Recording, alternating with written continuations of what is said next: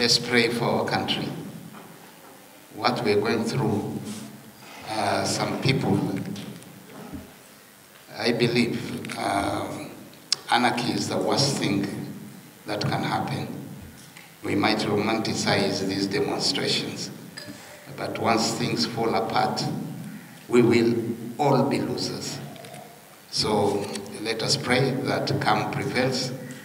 Let us pray for our president, that he has the courage, fortitude to navigate around these challenges, and let us pray that we have a prosperous Kenya.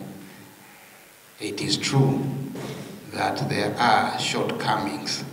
Those shortcomings need to be addressed, but they cannot be addressed by destroying what has taken us 60 years to build. We need to move from there and really have a sitting as the leadership.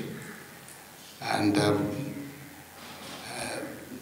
otherwise, our country will go down the drain and we'll all be losers and we'll all suffer. And we don't have any other country to go to. You just have to look at our neighbors. Look at Somalia. They chased Siad Barre, and since that time, they have not had peace. Look at Sudan, what has happened.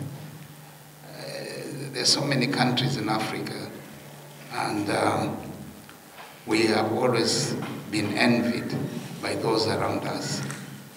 I say there are shortcomings in governance that need to be addressed, but we can sit round the table and address those issues and come out a much stronger, united nation. Yes.